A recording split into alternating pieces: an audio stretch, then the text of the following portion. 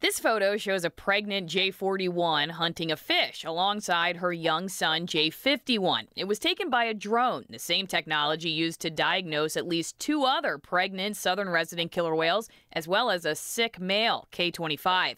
And these photos show his decline in body weight. Photogrammetry gives us the opportunity to provide real-time data for conservation measures. And providing real-time data is important because historically you have to go back and analyze things in the lab or over months before you even get any sort of data from it.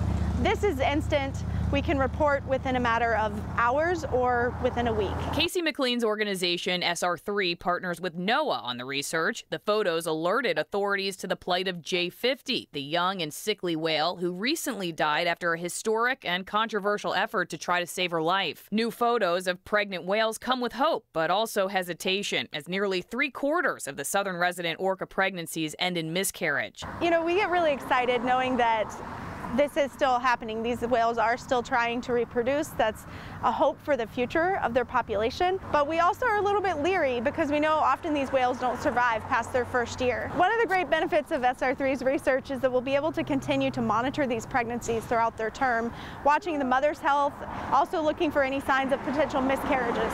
The drone photos, also called photogrammetry, have accelerated knowledge about the orcas, giving scientists a new perspective. Before the drone technology, photos were mostly taken from boats, only detailing a side profile. K25's weight loss is the latest concern for researchers, but they've seen a decline in several others as well. It's bad timing, heading into the winter when the whales need fat stores. In Seattle, I'm Alison Morrow, King 5 News.